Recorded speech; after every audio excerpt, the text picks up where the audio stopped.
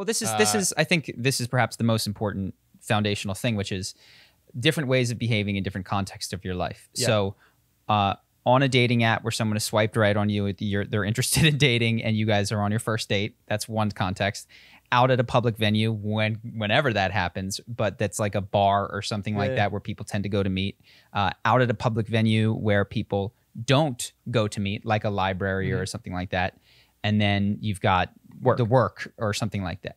I've said something like that 100 times. Each one of those is going to have different levels of what is acceptable without being creepy. Yes. And it's going to be the most conservative in the workplace. And then on your first date with someone who has already indicated that they like you on a dating app, you can go more direct with the flirting.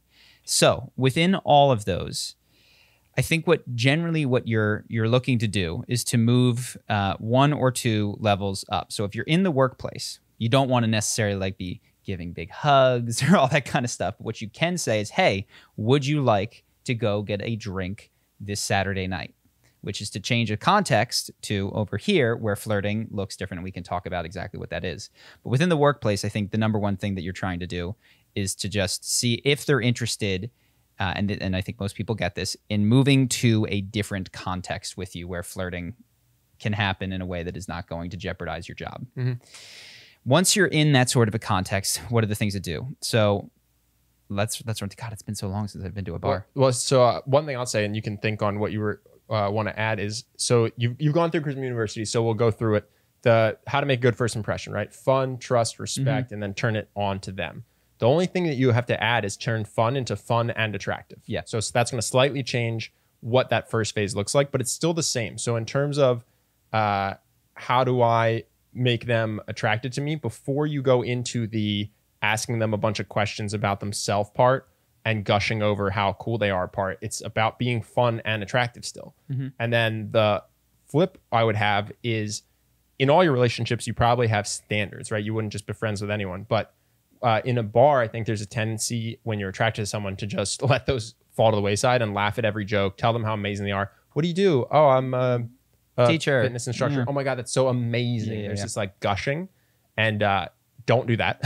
Have real standards. And then if something truly is amazing, you can say it, but it'll probably take a couple questions to get there, which will make the person feel like you're actually assessing if you like them or not, instead Which of you just should be assessing their shell.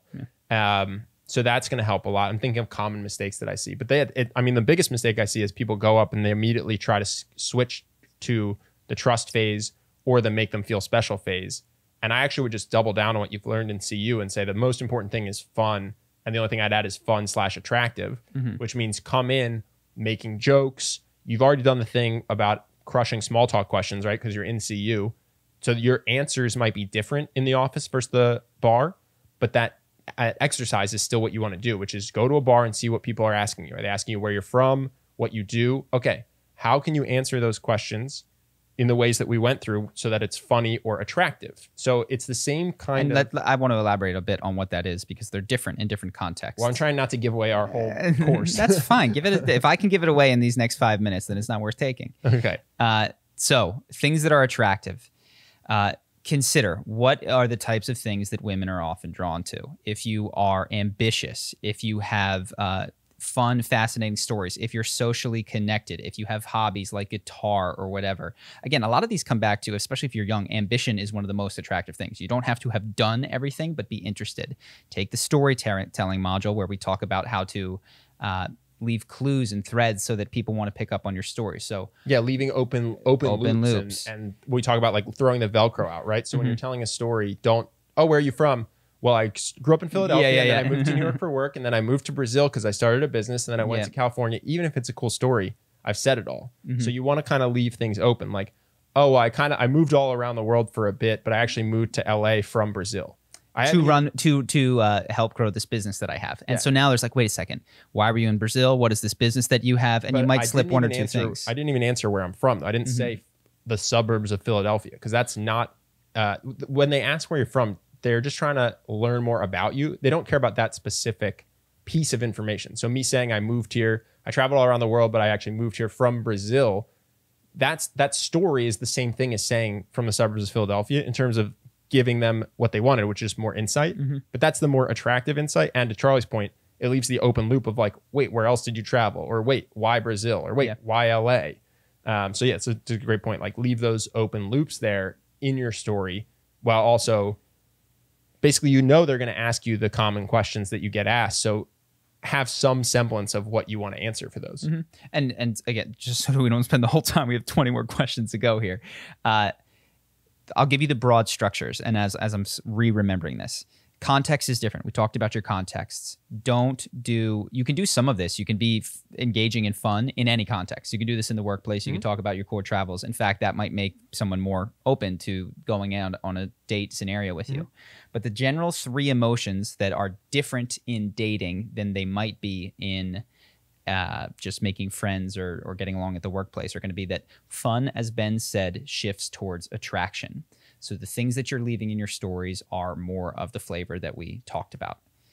That there is a room, as Ben mentioned, for standards. People like to feel like they got into Harvard University. They don't want to feel like you're just looking for any individual and you'll say whatever it takes for them to like you for 2 reasons. It doesn't make them feel special. And it also is kind of like, what's up with this person that they'll take anything that they can get?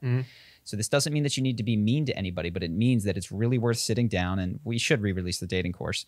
It helps to go through like, what are my deal breakers? What am I not willing to date, even if someone was beautiful? Someone's rude to wait staff, and I see that, even if they're beautiful. Is that a turnoff? And if the answer is yes, fantastic. Like those deal breakers are good to know, and it's helpful to embody them and sometimes even work them into conversation. And then the last piece, once you have those 2, is there's a degree of sexual tension. This is a big no-no in the workplace. But as you move towards that bar scenario or that first date scenario, this has a lot to do with what is the proximity with which you're talking. If you're taking a dance lesson, can you look each other in the eye at close range? Put your hands on her hips. As you flirt with her, is there innuendo going on? And we can talk about more deeply in all these things, throw them in the course if we re-release it. But those 3 pieces are the biggest difference. And they are it follows a lot of the same structure of Charisma University, just with slightly amended, if you want to say, core emotions that you're targeting at each stage of the interaction. Does that make sense? Yeah, that makes sense. I was also just thinking, I'm at a bar. How do I indicate that I'm trying to be more than friends? And then I'm thinking, and I feel like it almost happens automatically because I'm a man approaching a woman. So that makes me think perhaps this question is about the friend group. Like I rarely. But we can't answer every single possibility. I know. I'm just thinking I'm in a bar and I talk to a woman. I don't think she thinks I'm trying to be her friend. So I imagine the fact that some guys purposely come off as friendly because they are so nervous to indicate that they're interested in someone. And so you do need to indicate that. Like, and so this is stage 2 of letting the standards piece is in there. You're not just communicating, oh, I don't like people that are rude to waiters. You're also communicating, and this person is really fun or funny or whatever it is, like is playful. You're like, honest to God, you are one of the most fun people. You are super fun to hang out with. I didn't think that I was going to meet someone this fun tonight. All right, you got to get away from me because I'm falling in love with you. Ha, ha, ha, ha, ha. But it lets them know in a playful way. And again, this is the push-pull that I did in the video with Russell Brand, where you give them a compliment and then a playful release of that tension. You can check that video out. That lets them know that you're interested, and it lets them know why you're interested in them. So we could go back through all of this stuff. Do this for 6 hours. Dating in 2020. Yeah. Hope that you guys enjoyed that clip. If you want to see more like this and have us do more podcasts, we are 100% funded by our generous patrons. And if you'd like to contribute, there's a link in the description, and we'll have one pop up on the screen right here so that we can do more podcasts where we have fun conversations and hopefully some deep ones like this. Either way, hope that you enjoyed the video, and I will see you in the next one.